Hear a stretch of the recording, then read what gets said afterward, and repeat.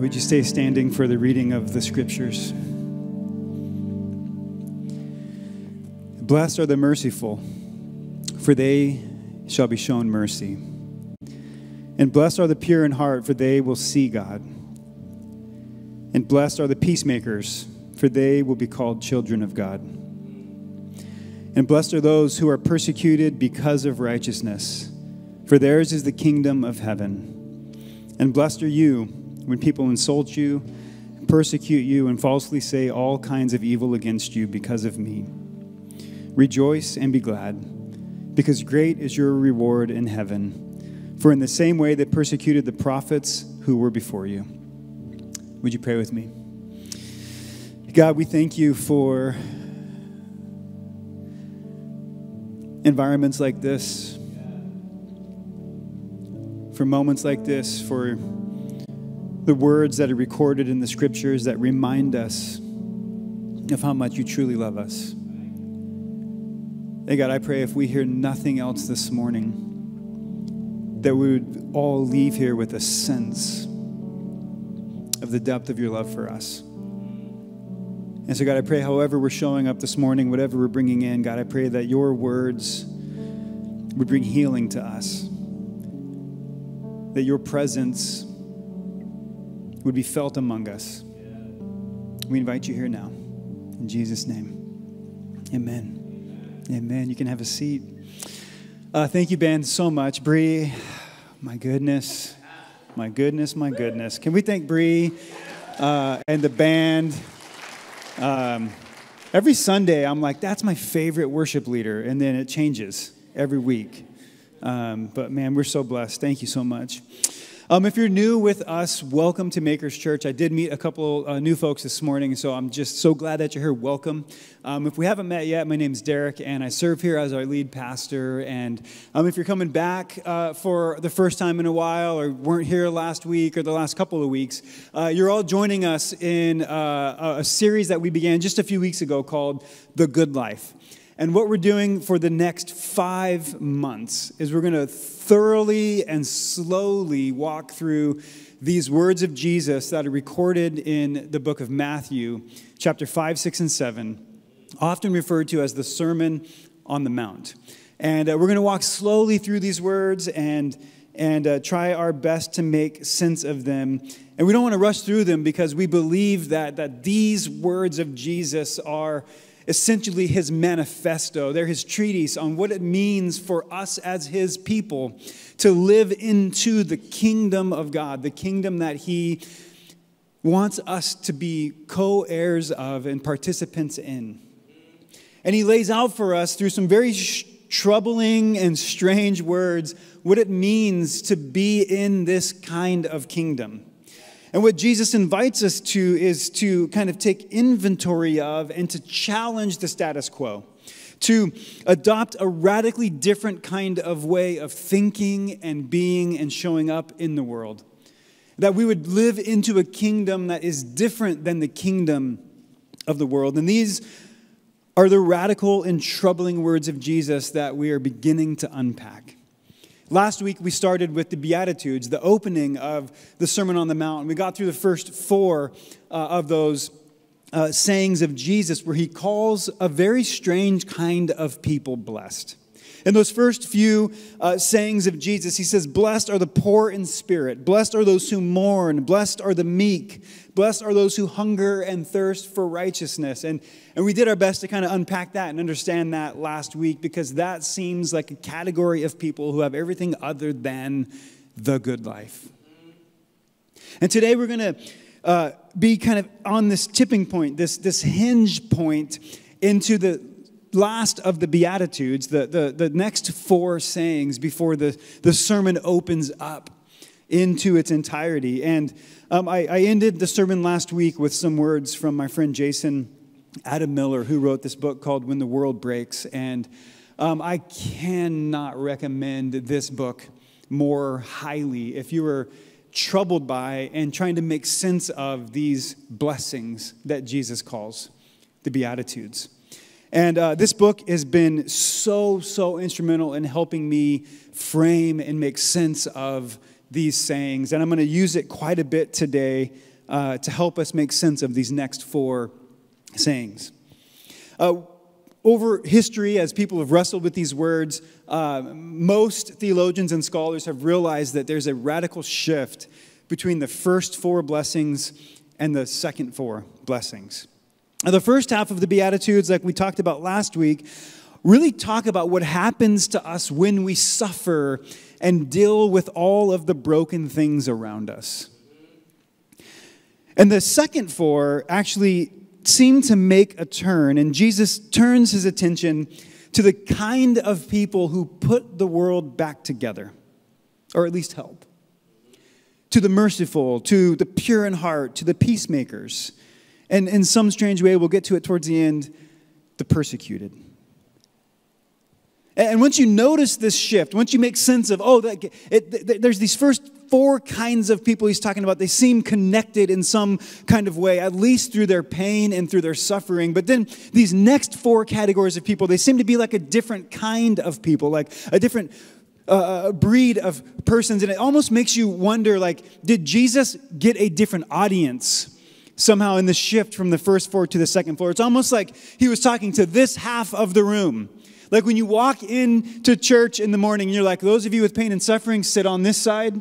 And for those of you who have it together and doing something about the brokenness in the world, sit on this side. And it's like he turns his attention from you all to you all. It's like the room is divided in the middle. But it begins to mess with us because clearly it's not these people, those who are poor in spirit and those who mourn and those who meek. That would also be the same people who give mercy and the same people who have pure in heart or are the ones that are going to really help make peace in the world. Those seem like kind of diametrically opposed kinds of people, at least if you think like I think. Because if you've ever been in this side of the room, if you've ever been the poor, the downtrodden, the brokenhearted, the poor in spirit, the one who's in a season of your life where you have been mistreated or you've been taken advantage of or you aren't getting what you think you should get, if you've been wronged in any kind of way, if you're like me, my tendency is to try to get back or get even. Wow. We have this built inside of us. And what Jesus is trying to help us understand through all of this is that this is the same group of people that he's talking to. Jason in his book says this. He says, when we suffer, if we're not careful, we may end up reacting with the same energy that we're trying to resist. Reactions reenact whatever they're responding to. And what happens is it creates this endless cycle of pain and of hurt and of chaos. And this is where violence begets violence. It's where the abused often become the abusers. It's where pain and suffering keep circulating in our midst, and we are the propagators of it. And what Jesus is trying to get us to see through the first 4 Beatitudes is that our suffering is not the only thing we have. He's desperately trying to give us the kingdom of God. He's desperately trying to bring comfort to us, to help us become inheritors of the earth and to fill us up. And perhaps the way that we access those things in our suffering is exactly right there, in our suffering.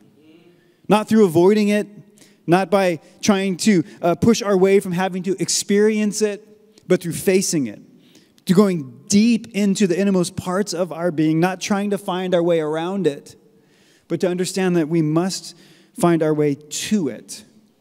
And we meet God there in the middle of it to find our way through it.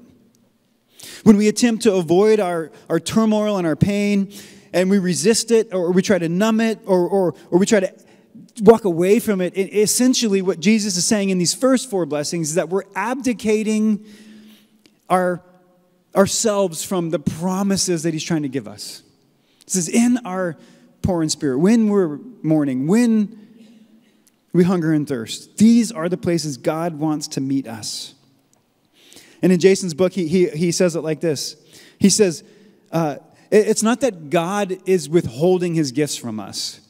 That he's withholding the kingdom, or that he's withholding the earth from us, that he's trying to make us suffer for it. No.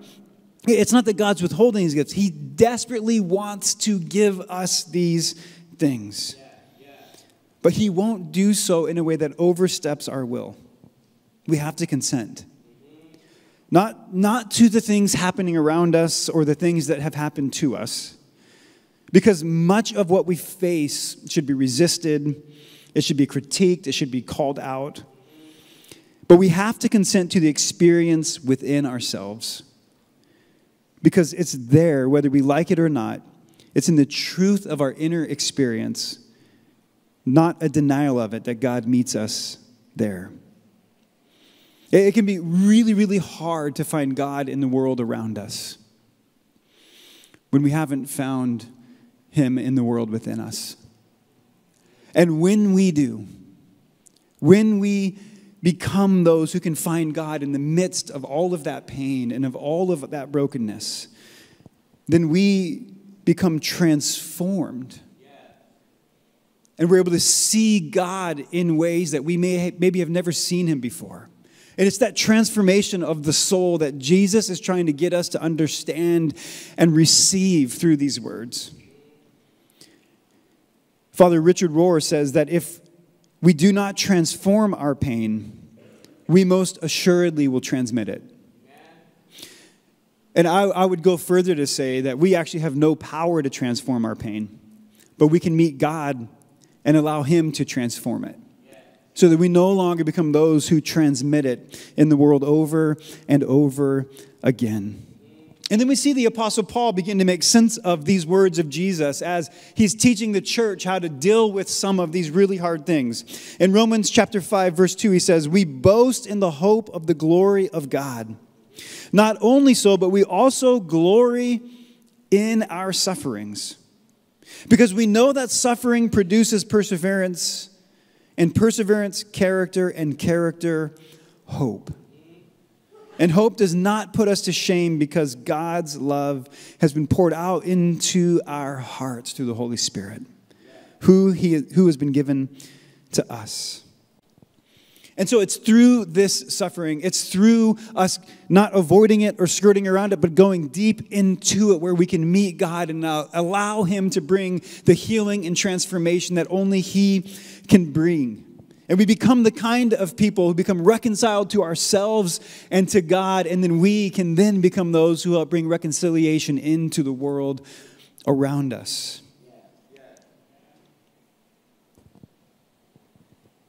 So let's take a closer look at these next 4 sayings, these next 4 blessings that Jesus gives as he speaks to those who might participate with him in bringing this kind of healing, this kind of wholeness, this kind of transformation into the world.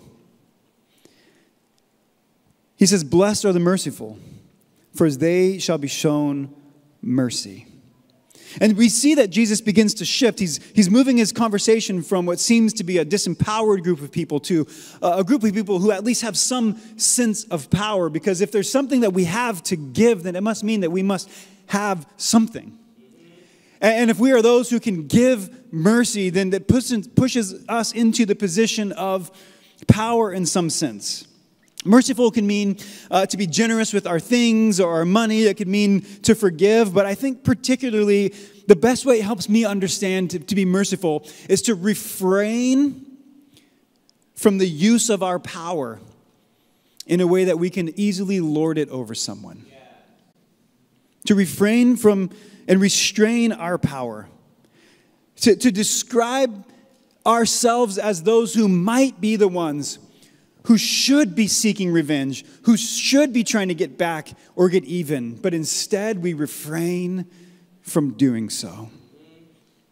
I love this old juxtaposition here.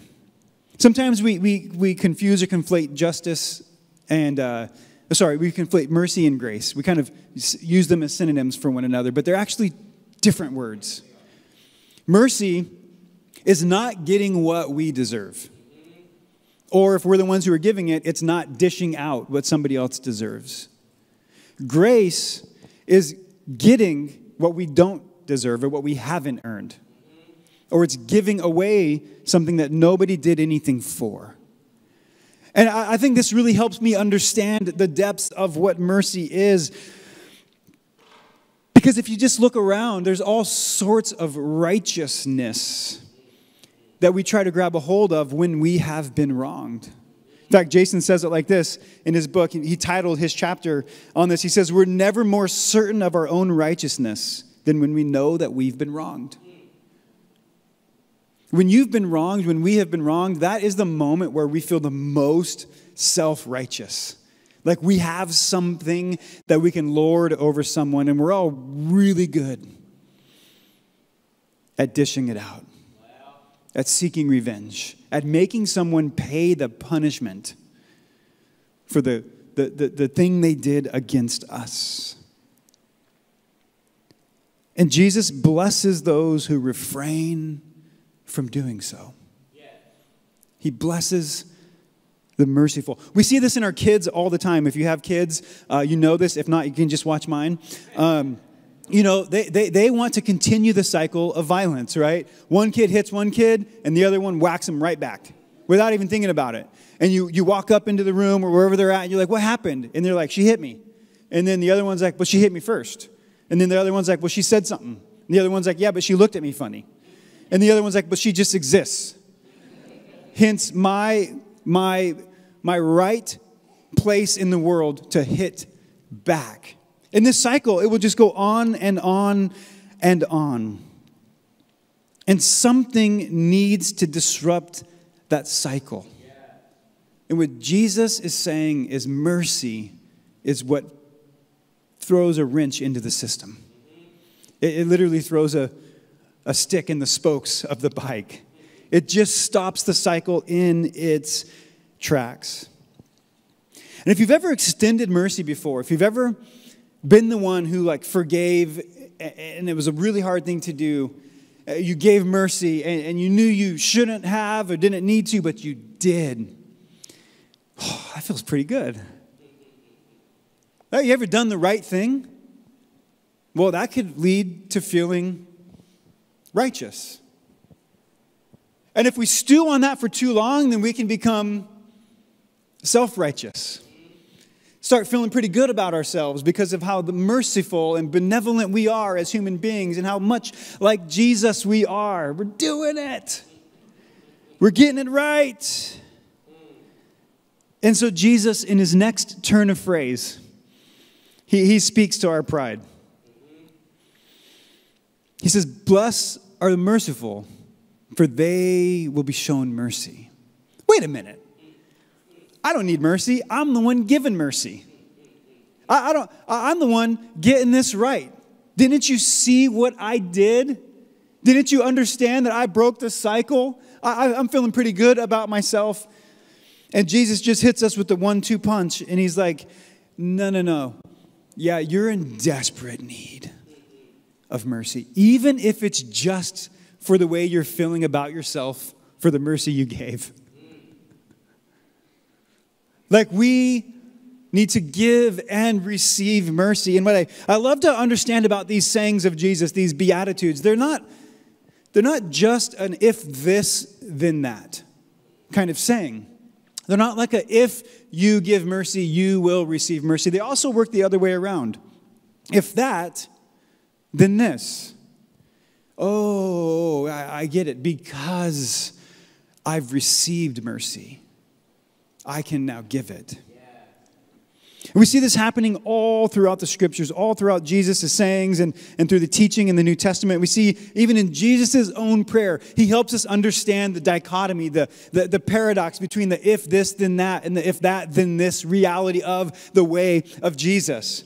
In his own prayer to God the Father in Matthew 6, in which we'll go deeper to later on in this series, Jesus says, would you pray this way? Forgive us our debts, as we also forgive our debtors. Later on, he says, and if you don't forgive, you won't be forgiven. And there's not an order to these things that work all the time in the same order. But the kingdom is a place where the order of those things shape the way we respond in each and every one of those circumstances. Pray for those who forgive you their trespasses, and your heavenly Father will also forgive you. We're seeing Ephesians 4:32, be kind to one another, tenderhearted, forgiving one another, as God in Christ has forgiven you. There is a permeable and symbiotic relationship between our giving and our receiving. Not just of this blessing, but of all of the ways of Jesus. We aren't to get what we can what we get, and sit on the can. We don't just receive it, hold on to it, cling to it, keep it for ourselves. We are conduits. It's what this word is used oftentimes. We are conduits of the grace and mercy and goodness of God. We are not containers. We're conduits, not containers. And then he goes on to say, blessed are the pure in heart, for they will see God. You know, one of the things I love about the Beatitudes is they almost serve as like a table of contents to the rest of the Sermon on the Mount. They're like these little zingers, these little one-liners that are really confusing at first. And if you chew on them for a while and pray through them and study them and let them work on you, they might make some meaning and some sense. But if you continue reading the Sermon on the Mount, you realize that all of these sayings of Jesus are tethered to a deeper and a more robust teaching. Like, for an example, this one where it says that blessed are the pure in heart, for they will see God. He's helping us understand that there's this highway between our eyes and our souls, between our eyes and our hearts. And later on, Jesus gives a teaching that our eyes are a window to the body. And we'll have fun with that in a few weeks. We'll make some sense of that. But these kind of open up, and Jesus goes deeper, and he helps us make sense of what it means to have a connection between the things we see, the things we take in, the things that we consume, and how they shape how either pure or impure the depth of our being is. There's a connection between the condition of our inner world and the way we see and interpret the world around us. And it's so true oftentimes that we don't always see things the way they are. We see them through the filter of who we are, or what our experience has been, or what our lived experience is. And so Jason, in his book, he asked this question that I think is worthy of repeating. So what does it mean then to be pure in heart? And a lot of times we come to these assumptions that it must mean to be like spiffy on the inside, to be perfect. A lot of times we talk about like sexual purity, or to be the kind of people who don't mess up anymore. And there's all sorts of just, what does it mean to be pure in heart? It's a great question. But Jason says this, he says, what if the pure-heartedness that Jesus has in mind isn't the purity of an unscathed soul? What if he's not talking about pretending not to be human or to have desires? What if he's not blessing people who live up to some moral or sexual standard? What if purity of the heart describes an inner life where the kingdom of heaven is found a home through the permeable boundaries of an impoverished spirit? And what if he's talking about an inner world where the dark shadows of grief have been illuminated by a fresh vision of glory? What if he's talking about the kind of person whose desperate grasping has transformed into a trusting receiving? I don't know if those questions help you. If you're like me, you can be frustrated that you answer a question with a question. What does it mean to be pure in heart? But I think these questions, they do something in us. They help us make sense of what it might look like for us to see God. And I also think that this, if this, then that juxtaposition also plays into this reality. If that, then this. If we can see God in the world, and we can see God in our neighbors, and especially in our enemies, if we can see God at work in the places and all of the nooks and crannies in the world, in areas where it seems like he should be distant from, but we see him active in, if we can see God there, then it may lead to us having a pureness in our heart because we see the goodness of God in all of those unlikely places. And then he says, blessed are the peacemakers, for they will be called children of God. If you've been consistently at Maker's Church now for a while, you're like, oh no, here we go, the peacemaking talk. Because we talk about peacemaking a lot here at Maker's. It's central to who we are as a church community. And if you want to go deeper, I'm going to scratch the surface. I mean, we have a whole series. We've got messages. And even the political series we just did, we talked a lot about peacemaking. But I think when we wrestle with this one, blessed are the peacemakers, for they will be called children of God. There's a couple things that jump out to me about this. And just a reminder, when Jesus is talking about making peace, it's very different than keeping the peace, right? And this is a sentiment that's been kind of made its way in our understanding as people, right? As we're going, man, the world is so divided, the world is polarized, the world is chaotic, and peacekeeping can often be the very thing that keeps us in these cycles that we're in, right? To just maintain the status quo, to not disrupt anything, to not shake the boat, to not ruin anything, just kind of keep quiet. I want to say also in the same sentiment that disrupting the status quo isn't always peacemaking either. Because some of us just have like a vengeful spirit. The last one didn't make its work on us, the mercy thing. And so we have something out to get or prove or say something about, and so we just go mess everything up and stir the pot. And that also doesn't necessarily lead to peacemaking. But to be clear, what Jesus is talking about, and what the scriptures say, Jesus himself is the Prince of Peace. This is what he came to do in the world. To bring peace, to bring deep harmony and proper relationship between each other and between us and God. This is the work of Jesus. This is what he does. This is what he did on the cross through his life, his death, and his resurrection. He's bringing peace to the world. But one of the biggest things that stands in the way of us being a peaceful kind of people, as part of our wiring, is we've talked a lot about this here, is we just are so gravitationally pulled into groupthink, to group identity, into places where we find people like us, that think like us, that act like us, that dress like us, and wear Eagles jerseys, and we do it in all sorts of ways, right? We find the people we're fans with, we love the Padres, we hate the Dodgers, but then you're faced with, oh no, what if it's the Dodgers and the Yankees, and I hate both of those teams, and what am I going to do? And I got to pick a side, and I got to root for someone, and we'll find ourselves into all of these polarized places, not to mention the elections in a couple weeks, and there's nothing going on with that.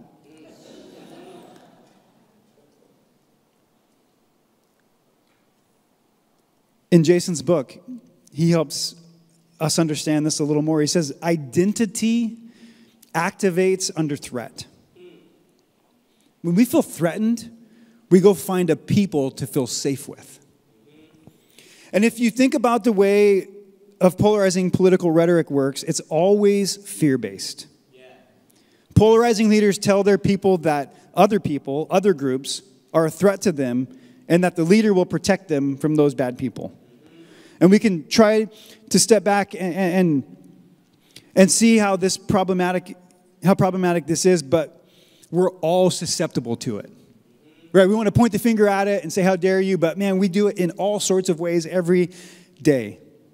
And the research is pretty clear that these tendencies are wired deep into our essence.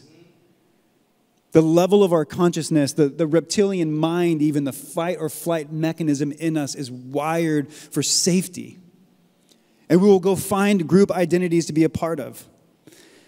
And this is often the cause of all of the chaos and tension and lack of peace in the world. In fact, we see Jesus kind of stepping into this head on at the very beginning of his ministry. If you know the story where Jesus is tempted in the wilderness and he goes out and he faces the devil himself, he comes back. He goes back after that time. He comes to the city of Nazareth, his hometown. And he goes into the synagogue and he reads this passage from Isaiah. It says this in Luke 4. He reads this. He says, "The Spirit of the Lord is on me because he has anointed me to proclaim good news to the poor. And he has sent me to proclaim freedom for the prisoners and recovery of sight for the blind and to set the oppressed free and to proclaim the year of the Lord's favor." And the people hear this and they are ecstatic. They are thrilled. They're like, he's the one. He's the Messiah. He's the hero. He's the one that's going to come and do this for us. And then just 6 verses later, we read this. They're pissed. They're furious. All the people in the synagogues were furious when they heard this. They got up, drove him out of town, and took him to the brow of the hill on which the town was built in order to throw him off a cliff. Did you ever realize that Jesus, before he died on the cross, almost died from being thrown off of a cliff? But he walked right through the crowd and went on his way. I love that just little last sentence. But he just walked through unscathed because it wasn't his time. What happened? In the 6 verses between he's the one who's going to come and save us, and let's go throw him off of a cliff, he continues to quote the prophets. He continues to tell a story that they have told for years and years before. He says, "And there were many in Israel with leprosy in the time of Elisha the prophet, yet not one of them was cleansed. Only Naaman the Syrian." Who's Naaman the Syrian? He's the commander of the Syrian army. He's in that other group. He's not one of us. When they heard Jesus say, quoting the prophet Isaiah, that he's going to proclaim the good news to the poor and give sight to the blind and set the oppressed free, they only can see themselves as the oppressed ones. They only can see themselves as the ones who have been wronged or harmed, and the only one who Jesus is there to bring liberty and freedom to. They want it for themselves, not for them. Not for the other ones. And they're so pissed about it, they try to kill him. They're so upset about it that they're trying to end him. And so in this inaugural story, before Jesus sets out into his ministry, the story that sets the entire theme for what he's doing in the world, he tells his people that God is doing the things God promised to do. But the activity of God is going to take place beyond the boundaries you've drawn between your group and everyone else. And they absolutely can't handle it. And so this is a warning for all of us, especially if we love the idea of peacemaking. This is a warning for us. Because there's a problem that begins to happen when we can step out of our home team. There's something that shifts when we can start seeing God at work in those other places and spaces that we don't want to be a part of. We actually don't like those people or that thing. And when we can see God when we can start to see God working in those spaces, it's a dangerous place for us. When we walk to the edge of the boundary of our own group, and then we step out of it towards another group, we are in a hostile place. Because the group we're walking towards will see us as their enemy. And the group we just left will see us as traitors. It's a dangerous place. I just started studying for a promotional exam at work. Sorry, Nate. We were trying to do this thing together. We decided we weren't going to do it together, and then I had a change of heart about 2 weeks ago and started studying to be a battalion chief. And I'm not excited about the process or studying or any of that. As I was preparing the sermon, it dawned on me that this is exactly why. The battalion chief is this weird intermediary between labor and management. And you literally don't belong to either group.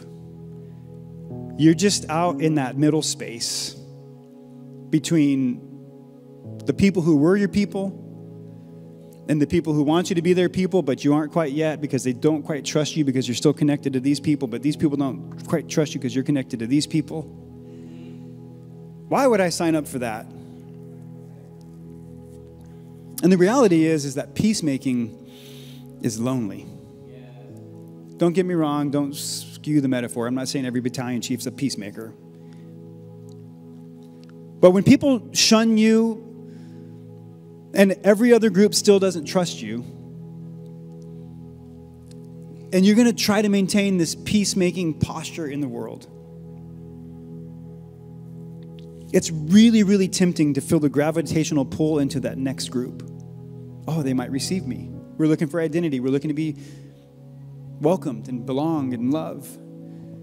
And we have to resist that as peacemakers because that also comes with strings to then turn around and hate the group you just came from.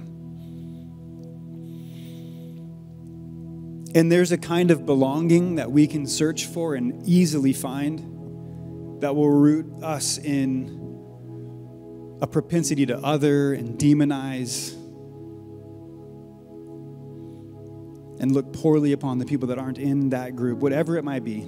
I know this is really messing with some of your MLB and NFL stuff. But I think that Jesus, in this blessing, he knew full well what it would like to stand in this place.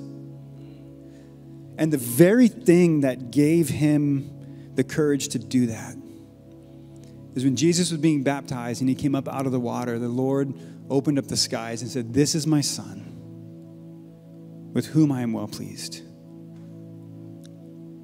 And this is before Jesus had done anything. He had done nothing yet.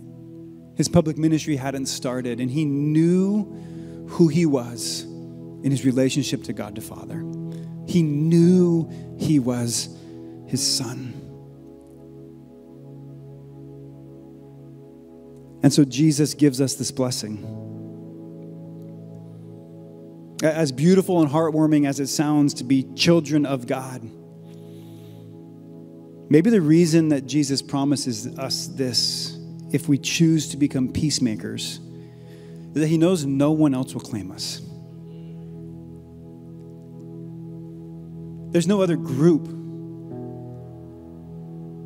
that you're going to root your identity in or need to root your identity in if we're willing to understand our place as a child of God. Is there any other belonging that we need? Is there any other group identity that we should strive for? And so he says, "Blessed are the peacemakers, for they will be called children of God." And then he goes to the last part of this whole conundrum. All of that, by the way, is going to cause you to be persecuted. And I'm out of time, so I'm going to make this quick. Blessed are those who are persecuted because of righteousness. Hold on to that part. For theirs is the kingdom of heaven. And blessed are you when people insult you and persecute you and falsely say all kinds of evil against you because of me. So I just want you to understand, those things aren't true without those qualifiers. Blessed are the persecuted. You're not blessed unless it's because of your righteousness. The kingdom of heaven, you're not blessed when people insult you or persecute you and falsely say all kinds of things. That's an awful thing. You shouldn't hope for that. But when they do so because of your relationship with him, because of your belovedness, because of your understanding that you are a child of God, then rejoice and be glad, because great is your reward in heaven. For in the same way they persecuted the prophets who were before you. And so we can easily feel in the culture wars that we're in and all of the group identity that we find ourselves in that we are the victim, that we are being persecuted. Jesus isn't talking about discomfort. He's not talking about the circle that you find yourself in getting, challenged. It's not about that. It's about us finding our true identity in Christ, and because of it, standing in a place in the world that is outside of all these other demands around us. And I want to end with some excerpts out of Jason's book here, because I think he says it in a way that I don't know how to. And I think it's so beautiful as we round out and make sense of all of this. When Jesus describes persecution, these are Jason's words, it's not a theoretical experience. In his own life and death, you can see evil unloading its entire arsenal against him. Evil brings everything that it has to the fight, and for 3 days, it looks like evil has the final word. It looks like violence has overcome his life. It looks like all the promises were naive. It seems like the bedrock picture of reality that he describes as the kingdom of heaven has only been a mirage, because its rewards were nowhere to be found when he hung on a cross and lay dead in a tomb. But that's not the end of the story. And this is where the surprise comes in this last blessing. If evil is an unlimited asset and endless energy with its own infinite life and resources, well then, evil can come after everyone and everything all the time. And persecution wouldn't really mean much because it would be indiscriminate. And I love this so much. But evil is a limited resource. Why do I say that? Well, it comes from my reading of the crucifixion of Jesus. Evil exhausted its arsenal against him. And then when evil had brought everything it had, when evil had mounted its greatest challenge to the love of God and put him in the grave, love still had more to say. And resurrection is a story about the life of God and the love of God being inexhaustible, unlimited, while evil runs its course. And resurrection is a story about the kingdom of heaven enduring. And this is why I believe evil is a limited resource. If, like evil, you are in a fight with limited resources, you don't expend those resources indiscriminately. Use them tactically and surgically with only so much ammo. You don't just pull the trigger and spray the field. You wait for the moment. You go after the high value target. And Jesus' last blessing is for the people who found that they have become that target. That's what it means to be persecuted. Do you see what that means? Jesus began these blessings by speaking to us in ways that feel like our deepest powerlessness. He blesses us in our sadness and in our suffering. He spoke to us in broken down conditions that emerge when the world breaks and when it breaks us. But by the end, just a few blessings later, he's speaking to us with the assumption that we're going to need a blessing for the days when evil decides that we are the people who must be taken out. The sad sufferers have become the truly powerful ones. Not because we fought fire with fire, not because we reacted violently, no. With the help of these surprising promises, we found our own tendencies to transmit our pain into the world being subverted. Do you see what he's doing through these blessings? You see what he's trying to help us make sense of in our own identity of who we are because of him.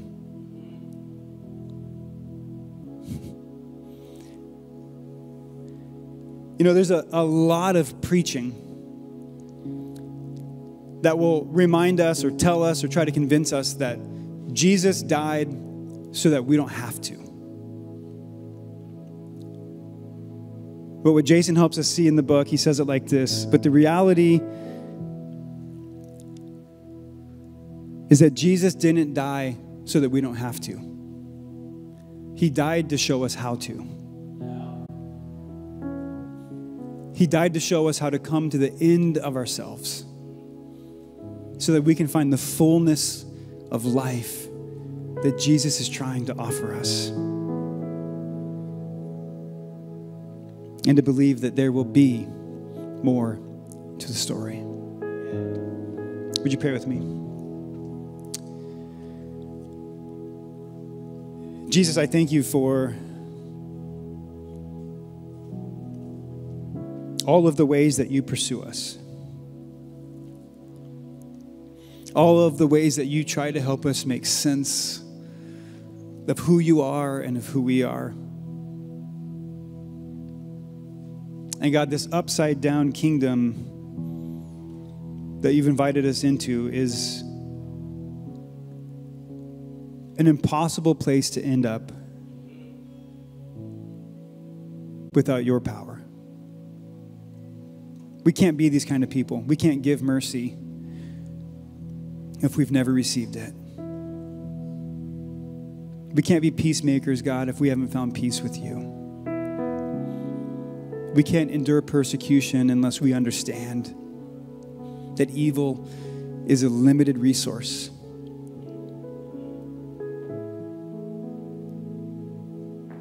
And that, Jesus, you are showing us how to come to the end of ourselves so that we can awaken to, come alive into the fullness of the life that you have for us. God, you promise life abundant, life everlasting, that starts the moment we say yes to the gifts you want to give us. God, we are the recipients both of mercy and of your grace. And so, God, we pray that you would bring us to the place where we receive it with open hearts and open lives. We pray this in your name, Jesus. Amen. Amen. Would you stand and sing one last song with us? And I want to invite you, if you want prayer in the back, our prayer team is going to be available in the prayer corner, and we would love to pray with you or for you. And thanks for being with us this morning.